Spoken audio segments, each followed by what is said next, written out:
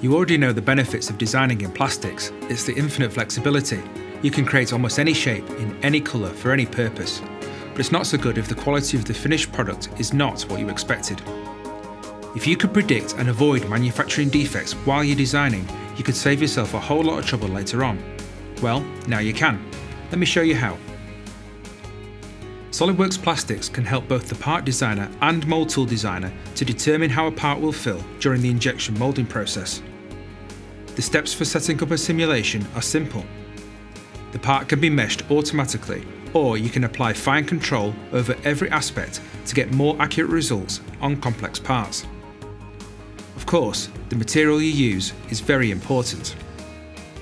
With a database of over 5,000 commercial grade plastics with detailed material properties, you have plenty to choose from. Then all you need to do is specify the injection location. SolidWorks Plastics can help you with that too, so you don't need to be a plastics expert to get the optimum design. This will take a couple of minutes to run, so here's one I prepared earlier. The results are very visual. You can see how the plastic flows as the part is filled, making it easy to identify potential moulding, cosmetic or structural problems like air traps and weld lines. Plus, there's a wide range of other useful results that can be displayed on screen, like shrinkage and sink marks caused by thick sections. With detailed feedback and powerful tools like configurations, SolidWorks Plastics can help you optimise your design not only for fit and function, but also for speed of manufacture and how good it will look. For example, by adding a cutout here, you can reduce the cooling time by more than 35%, so you can mould more parts per hour.